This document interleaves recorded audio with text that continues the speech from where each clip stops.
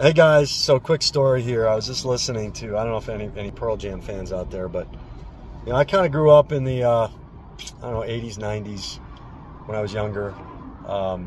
And I listened to a lot of Pearl Jam, went to see them a few times in concert. Once with the Rolling Stones, which was absolutely fantastic, Oakland Coliseum. I think it was 1997, year I got married.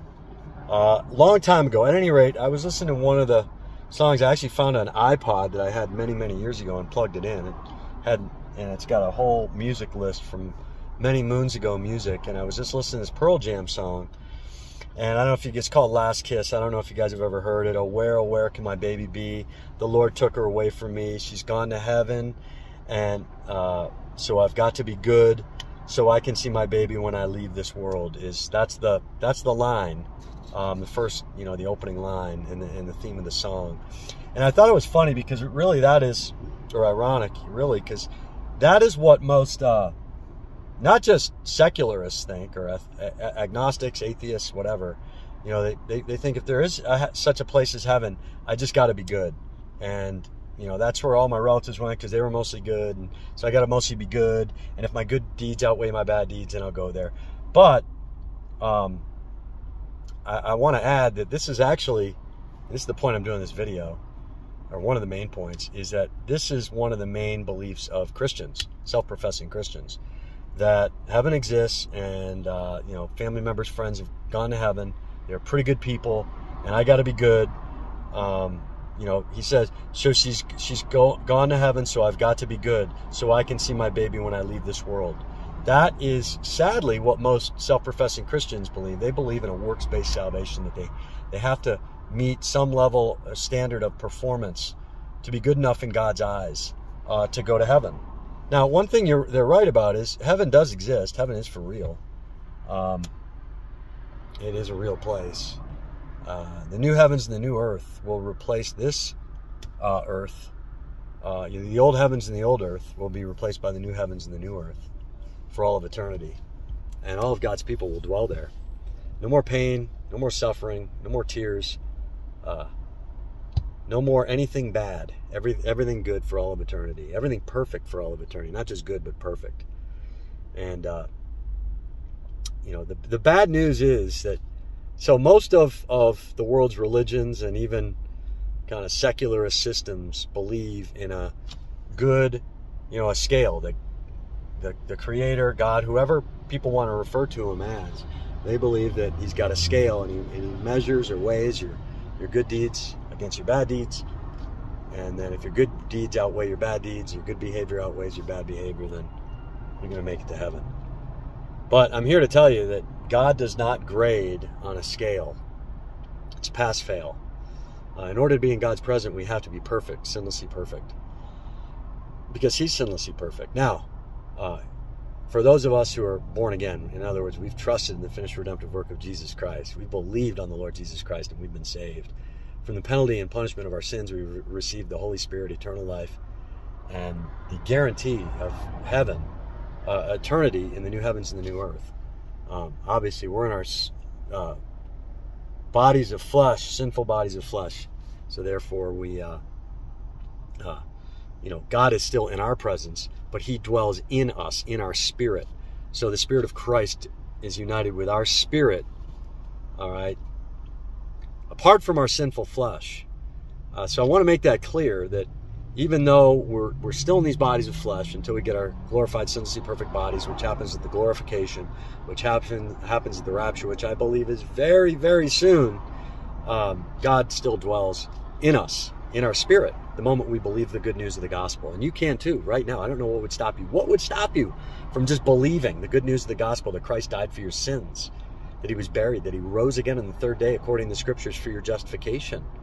You literally can receive the promised Holy Spirit, God coming to live inside you forever, never to leave you nor forsake you.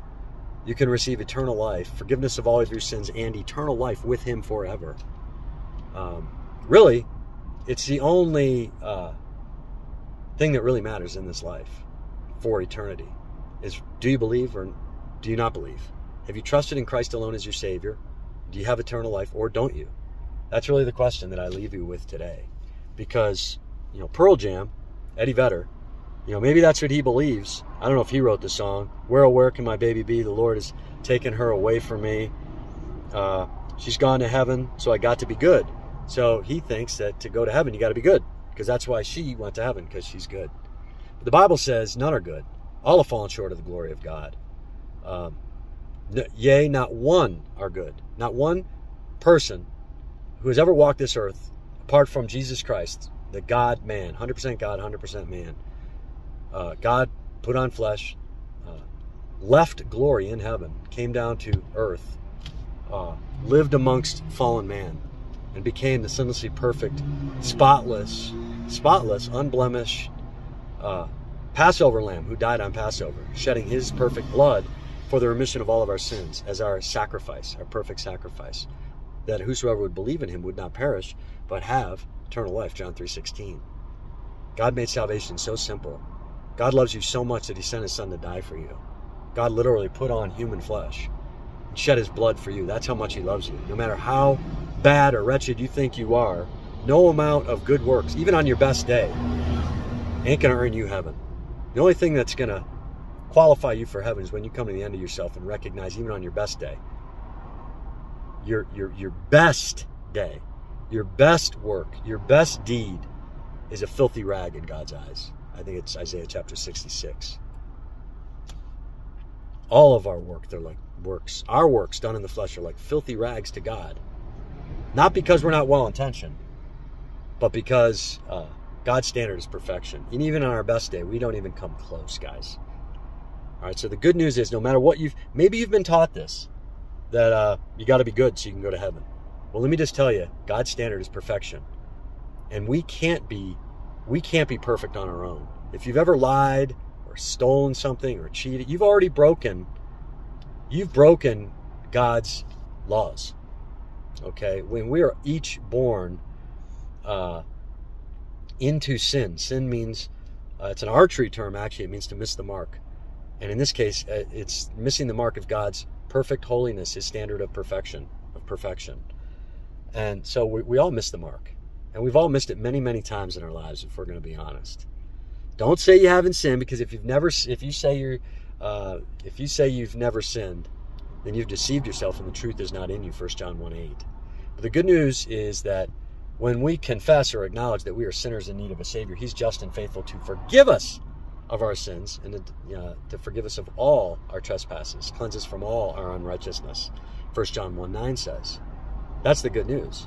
When we come into agreement with God in terms of his judgment on the flesh, right? That when we admit that we are sinners, that is and that we can't save ourselves, and that we are sinners in need of a Savior, and that Jesus Christ is the Savior, no other name under heaven by which man can be saved, Acts chapter 4, verse 12. The good news is that he comes and immediately saves you. He saves your soul. He forgives all of your sins, past, present, and future, and they were all future 2,000 years ago. He comes to dwell inside you the moment, the nanosecond, you trust in him as your Savior. He made it so easy. It's not a lifetime of keeping commandments or trusting or obedience to the law or whatever you might have learned. It's a moment of trust.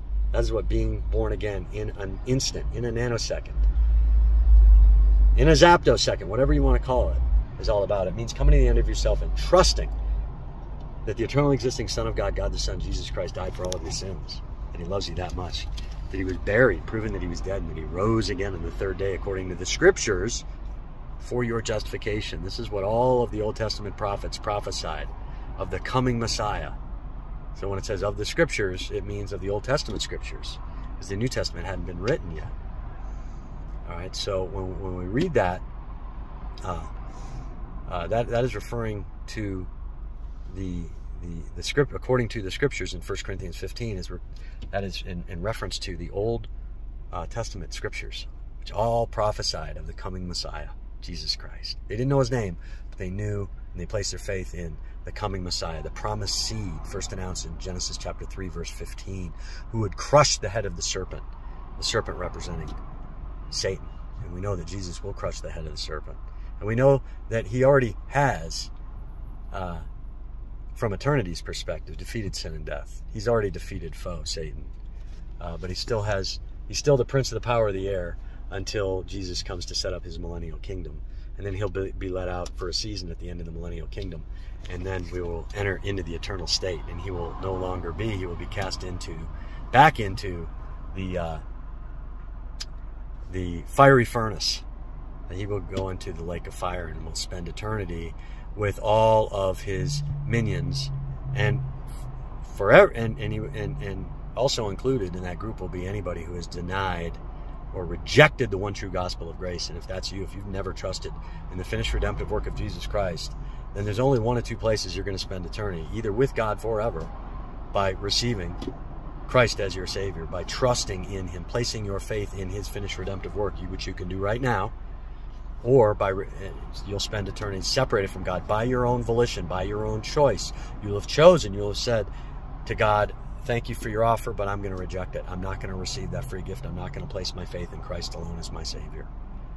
And I pray that that's not you. I pray that everybody listening to this message would trust in Christ alone. And that means, and that trusting in Christ alone means exactly what it says.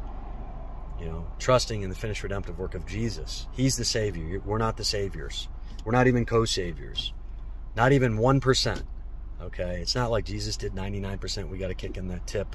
We got to kick in the 1%, whatever. Pay for the appetizer. No. He pays for the whole enchilada, the whole meal. Pays for the appetizer, the main course, the dessert, the tip. Pays for it all. He said on Calvary's cross to Telestai, debt paid in full. That's what it means. He paid our sin debt in full, in toto. And the only requirement is just believing, trusting, placing your faith, coming to the end of yourself, trusting he did it for you. But if you're holding on and you're saying, no, Greg, it's not good enough to just trust in Christ alone. I need to turn from my sins. I need to stop sinning. I need to daily confess all my sins. I need to repent of my sins. I need to get water baptized. I need to speak in tongues. No, I need to demonstrate a holy life, proving that I'm saved. Now your faith is not in Christ alone.